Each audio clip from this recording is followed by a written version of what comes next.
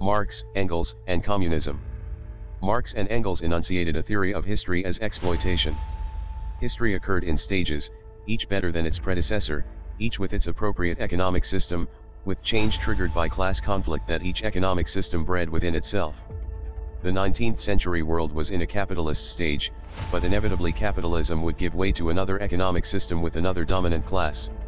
As feudalism had brought about the rise of capitalists who overthrew feudalism in favor of capitalism, so capitalism was creating a working class that would overthrow capitalism in favor of a worker-run economy, the extreme form of socialism known as communism.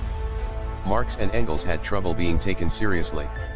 The entire socialist intellectual movement, composed of middle and capitalist class idealists and intellectuals, lacked the numbers to generate a serious socialist movement. That came from the working people, enamored of simplified versions of the socialist ideas. Probably the majority of the 19th century labor movements were socialist in aims, using unionism as a means to an end.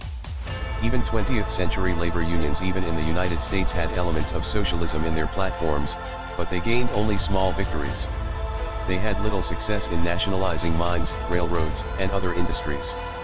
Capitalists reinforced the labor socialist tie by attempting to suppress all labor movements, rather than drawing distinctions between the milder forms of labor organizing and the socialist movement. Socialists and communists welcomed the capitalist accusations that they were revolutionaries. This oppression would encourage the poor, insecure, workers, downtrodden by the capitalist business cycle, to join forces and press for radical change.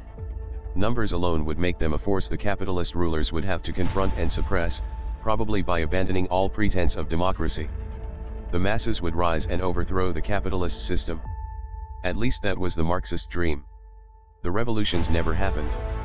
Despite the odds, labor movements fought the uphill battle against capitalists, governments, militaries, and police. Some died, but the others won the shorter working day, higher wages, and better working conditions. The average worker had a stake in the system rather than a desire to overthrow it. It did not help that capitalism became more adept at producing cheap and abundant if inferior goods and brought about a higher standard of living. Most workers in the second half of the 19th century were living better than their parents. Revolutions did break out in 1848, but they were not socialist. The International Working Men's Association, the first international, came into being only in 1864. Strongly Marxist, it was dominant in European socialism. Marx's International Workingmen's Association had its first meeting at Geneva in 1866. This was the first major international socialist meeting. It reflected the general socialist tendency to disagree on strategy. Marx and Engels and British and exiled continental labor leaders created the International Workingmen's Association in 1864. It was a committee, and about as effective as committees normally are. It included British reformists, continentals of more radical persuasion, and anarchists of several types. Marx relocated headquarters to New York to strip away the anarchists. The IWA dissolved in 1876. By century's end, Marxist socialism was the leading ideology of working-class parties in all but the Britain and the United States. Socialism rose from a small intellectual movement to a large mass working-class political movement coincident with the industrialization of Europe, particularly between 1870 and 1890, which created the Great Proletariat. The centenary of the French Revolution in 1889 was the occasion for socialists and social democrats to meet in Paris and form the Second International. The Second International was a confederation of centralized national parties. The approach was popularized by Engels, August Bebel of the German Social Democratic Party, and Karl Koskay. Socialism had a shining moment from March 18 to May 28, 1871, when the Paris Commune arose in the aftermath of France's loss to Prussia and the collapse of the Second Empire. The city's citizens elected a radical government composed of old Jacobins from 1789 and Proudhonites. Communes arose in Toulouse, Marseille, Saint-Étienne, and Lyon but were suppressed quickly. The Versailles government sent the army against Paris and repressed the Commune. The Commune accomplished little but became a symbol remarked on by Marx. It was evidence to many socialists that the working class was ready for the revolution. American socialism. The U.S. Socialist Labor Party of America came into being in 1877. Already small, it fragmented in the 1890s. In 1901 the Socialist Labor Party's moderate faction and the Social Democratic Party and Eugene V. Debs put together the Socialist Party of America. American socialism differed from European and British socialisms because Americans' experiences were not those of the old countries.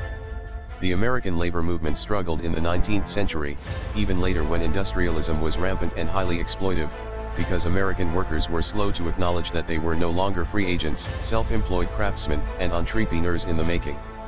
Socialism's emphasis on cooperation rather than rugged individualism seemed un-American. Socialism's American beginnings were imported, primarily from Germany. It remained strongly influenced by immigrants. Milwaukee's gas and water socialist Victor Berger, the leadership of the anarchist industrial workers of the world, and many of the National Party leaders. Where socialism had native roots, it tended to arise from populist farmers whose socialism tracked more closely with their Christianity than with any imported European ideas. When Oklahoma voted for socialists before World War I, it did so because of agricultural conditions in Oklahoma, not out of commitment to the Second International. European socialism. Edward Bernstein and the Social Democrats Vladimir dominated the Second International in 1889 in Paris. Vladimir Lenin and Germany's Rosa Luxemburg led the radicals. Karl Koski led a smaller faction. The anarchists were left out and split from the socialist movement. In 1884, British middle-class intellectuals formed the Fabian Society, which laid the basis for the Labour Party in 1906. Jean Jaurès founded the Section Française de l'Internationale Ouvrière in 1905. Under Jaurès and later Leon Blum, the SFIO kept Marxist theory while in practice becoming reformist. In Germany, Ferdinand Lassalle advocated voluntary worker cooperatives rather than Marx's revolution. Marx was scornful, but Lassalle's cooperatives were the beginnings of today's credit unions, mutual insurance companies, food cooperatives, and similar institutions. They have never altered capitalism but have found a niche within it. The German Social Democratic Party, founded on the ideas of Marx and Lassalle, was for decades the world's leading socialist organization. By 1891 it had 1.5 million members and was beginning to enjoy reasonable electoral success. Although Karl Koski kept the German Social Democratic Workers' Party Marxist in doctrine, in practice the party became reformist rather than revolutionary. Success meant that, despite rhetoric of revolution, the party found itself absorbed into the conventional political process. In Great Britain, the Marxist critique failed to take hold. Rather, the approach was gas and water socialism, under the Fabian Society. It began on January 4, 1884, when members of the Fellowship of the New Life took a political approach to the Fellowship's goal of the transformation of society by setting an example of simple, clean living. The Fellowship faded, and the Fabians drew members such as Sidney and Beatrice Potter Webb, H.G. Wells, and George Bernard Shaw. These were elite reformers who felt that socialism could transform society by slow penetration of its principles into the fabric of capitalist society. They had no interest and perhaps no true awareness of class politics, including labor unions and labor parties. The driving force was the Webbs, who wrote the bulk of the studies of Britain's industrial system and alternative policies for capital and land. The Fabian Society was named for Roman general Quintus Fabius Maximus, Cunctator, or Delator, who fought through harassment and attrition rather than head-on confrontations. Fabians were against free trade but supported nationalist foreign policy in South Africa. They were significant in the establishment of the Labour Party in 1900. They advocated government ownership of utilities and land and other resources, but they insisted that all changes come through law rather than revolution. Socialism and nationalism. In the late 19th century, the various socialist groups became increasingly nationalistic. Universal male suffrage became common in the Western world during the first decades of the 20th century. Socialism became increasingly tied to labor unions and labor parties, which increasingly mobilized the working class vote. As socialists got access to power, they became more pragmatic, recognizing that they still needed the middle and wealthy classes to achieve their aims. Those classes still owned the bureaucratic apparatus of the state. And the welfare state made the workers' lives better, delaying the revolution. The involvement of socialists with government split the parties into moderates and radicals in the 20th century.